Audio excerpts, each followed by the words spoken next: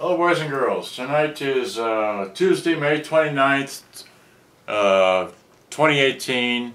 There it is, there's the temperature and all that. I'm in Dallas, okay. I'm going to review this JVC RC-443JW. So here we go, alright. Good zoom. That's pretty close. Alright, so here we go. Let me open this up. Alright, open with the bottom. I'm shooting this in mono because this is a mono radio, so I don't need to drag out the stereo monophones or microphones. So here's the front of it. It looks like that. It's got a nice big oval speaker, which is a 6x9 speaker in there. Okay, so and it's got a let's see here. It's got a shortwave 1 and 2, medium wave, FM, and a level meter and a condenser microphone. This is from 1977. So it's a pretty old radio here, okay? So here we go. Oh, and it's also, let me one more thing. It's got a memory feature that will, if you turn it on and set it to 0, you fast forward or rewind, it'll come back to 0 and stop, which is nice. So you can find your place to start playing again. It won't start playing again, it just comes back to that position and kicks out. So that's a neat little feature. Alright, so here it's got, let's see, what it has? It has a, your mixing on and off switch. Okay, it has auxiliary in, it has a old-timey microphone and remote control there, and then it has your oscillator switch, and then an external speaker, which is 3.2 ohms. I know you can't see that, but that's 3.2. And that's just a complete picture of the end of it there. And then here is the, as best I know, it's a JVC RC-443JW. It's a 12 volt model, 15 watt consumption, world voltage. Okay, so 15 watts consumption, 12 volts operation on DC. Okay, and that's the full back. That's the back of the battery compartment open.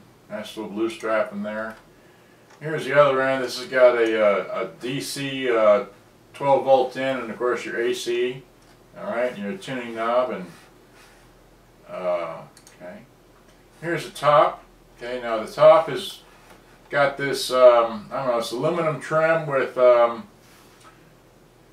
don't know how to describe it. It's just, it looks like that. I've seen a lot of radios that look like that. I've seen radios that don't look like that, but this is some kind of, I don't know how that happens, but this has got eject, pause, stop, play, cue, review, and record. Then here you have your sleep button, radio on and or auxiliary, so if you plug something into auxiliary it kicks out the radio. And then you have radio off and tape, okay?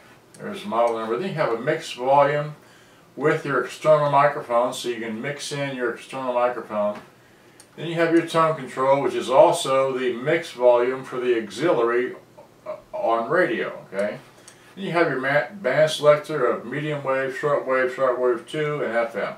Then you have your volume, okay? And then there's the antenna.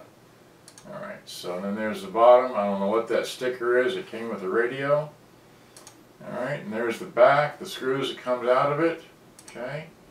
Cracked it open, and the antenna wire goes there, and it's got two other wires for your battery compartment. So there's the that. And then here's just the inside of it. More pictures I took as I took it apart. That's the inside of the back cover. And here's just a overview of what's inside, and then here's a tuner picture, and then here's just up there to see where the screws are at for the chassis, and down here to see where the whatever is down here at this end. And then here's just an angled view to see that before I get into it. This is a very important picture for me because I needed to know where the plus and minus go. This is the plus, this is the minus. And this is the battery connection, and these are the microphone connections. But it's actually pretty simple to take apart if you do get one. It's very simple. Once you understand just the screws that hold this in place. It's like 5 or 6 screws, and that releases, and you unplug everything, and you're, you know. So there it is. The tape deck has been removed. Okay. There's the tape deck out. Alright, there's the tape deck, the front side of it. Okay, and It's got some very nice, great big idler tires. There's an idler wheel and another idler tire, and then the counter belt. Okay. And then here's just a picture of the head. It's got a very robust cassette deck mechanism. It's all steel. It's not cheap plastic like the Panasonics, I mean not Panasonics, the Magnavox and the Philips. Look at this, robust. This is meant to last a lifetime or more. It's already lasted this long. 1977 till now is what? 23 and 18, that's, I can't think that fast. Alright. Here is the top. It's got a solenoid in there. It's just a top view. I like taking extra pictures just in case. Alright, so there's that. Here I'm trying to take a picture of the date code of the motor, so here let me zip into that so you can see that. It says 06 August 77 W, so I'm guessing that's 1977, okay? And then there's a picture of that thing there, and then it's 3 screws and you flop it over and you gain access to this. Just remove this one screw here in the center and then you can change the belt out. Okay, so there's another picture, and then here's, yeah, anyway. Okay, yeah, it takes an idler, another idler tire right there. Okay, loves idler tires. Okay, so here's the old belt was a bit larger than 5-inch, so I put a 5-inch belt in for the main drive. And then the counter belt was, old belt was 3 3/4 inches, so I put it in a 3.5 inch. That worked great. And then here's just a picture of the tuner. Okay. And of course, oops, tuner's gone. It came out pretty easily. It's just a few screws and it pulls out. Okay, and now the next thing you do is you remove the power supply. That's 4 screws, and it comes out. There it is. And then you're left with the speaker. 4 screws and it comes out. Right, there's just the power. There's the speaker. So that's all it is. And then here's the inside. And of course, I took it for a shower, so it got wet, got cleaned. Okay, and then I put a very extremely light coat of spray paint black. I didn't even get it totally black. I just got it black, you know, better than it was before. So that's a fuzzy picture. So it is a 6x9 speaker in there. This is the last picture. I tried to get a good picture of the head, so it's not the best picture, but it does have a really good head in there for some pretty good quality sound for its age, considering what the kind of music they like to play present day. And that's, okay, and then I got, alright, so that's it. So, without further ado, let me go back to, what's a good picture? Yeah, here I guess, just, yeah, 1977. Well, this thing is old. And it still works. So here, let me zoom out. Check the time on this thing. What? I can't see that. Okay, so it's 8 minutes and something. Alright, great. So, let me zoom out. Alright, that's about as far as zoom. So here it is, right here. Okay. I have to move the camera. Alright, so let's move the camera and just manually zoom it. Alright. Now, this thing's so stiff, the tripod. Alright. I guess that's good. Here, I'll just wide out some. Alright, that's good. Okay. I wish I'd shot this more in the daytime, but just too many things. Okay, so what did I say? Here's the top of the radio, alright, so hopefully you can see that. Let's see, so flip it under the radio, so. First you have the antenna, so here's the antenna. Pull it out or pull it over here. Put it up,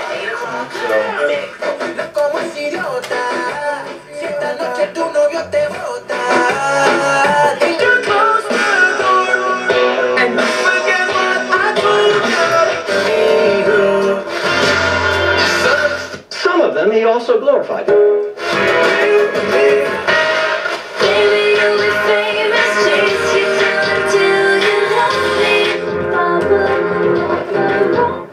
just... Oh, sorry, that was my last job. Call 1-800-442-JUNK and get cash for your junk car. Want to have a graduation party that's the envy of the entire school? Then get it catered by Chick-fil-A. We all know that everyone...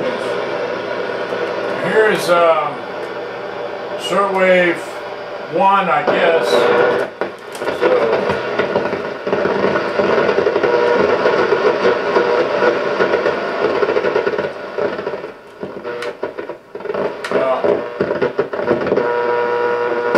Here's shortwave, the other shortwave channel. Not much, well,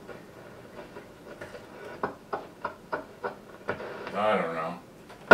There's medium wave, which doesn't seem to work, but then it's from 1977. It's amazing that this thing still works at all. So I'm not too concerned about it not working.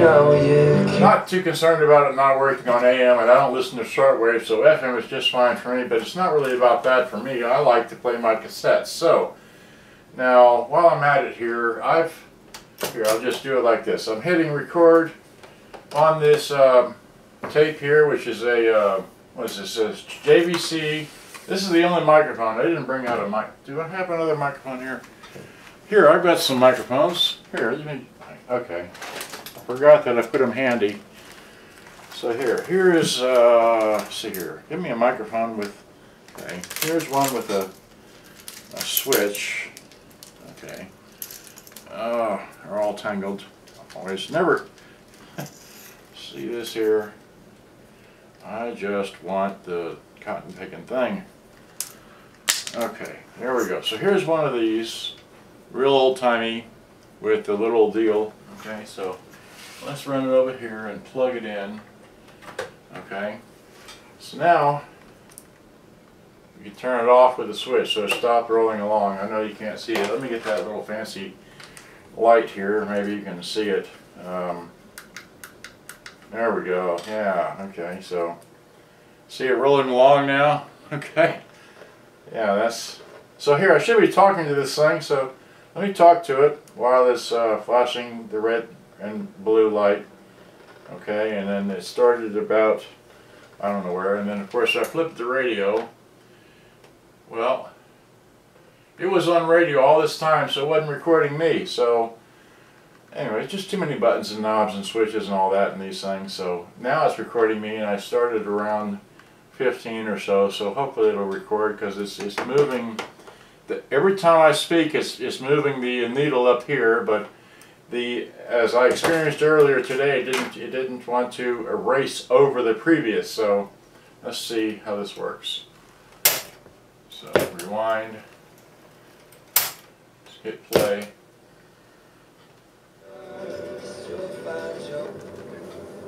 Well, it was on radio all this time, so it wasn't recording me. So anyway, just too many buttons and knobs and switches and all that in these things. So now it's recording me, and I started around 15 or so, so hopefully it'll record, because it's moving.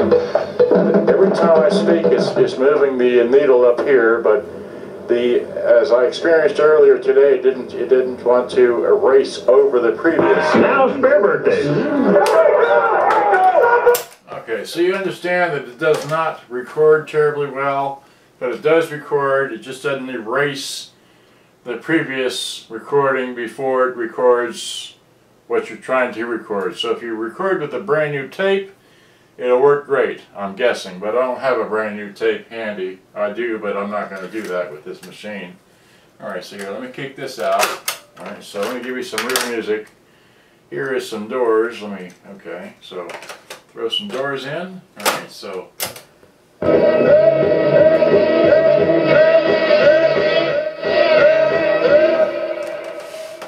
don't know what that was. Tail end of some song. Oh yeah. Alright, I don't want to sell that music, so kick that out. Throw in, what is this? Who knows? Drastic Measures.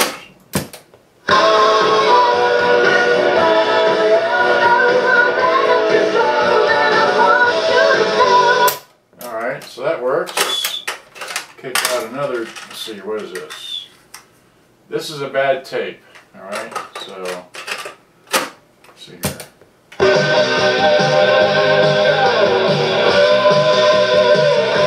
Here, wait, let's rewind. Is that rewind? Let's rewind. Let's rewind this a bit. Back to the previous, well, okay.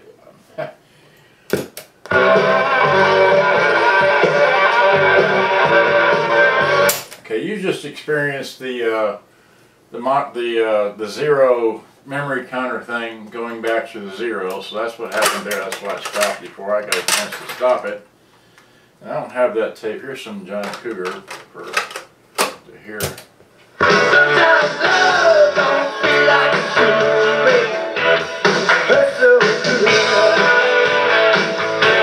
Alright, so I'm sure you've been able to understand that it plays rather well.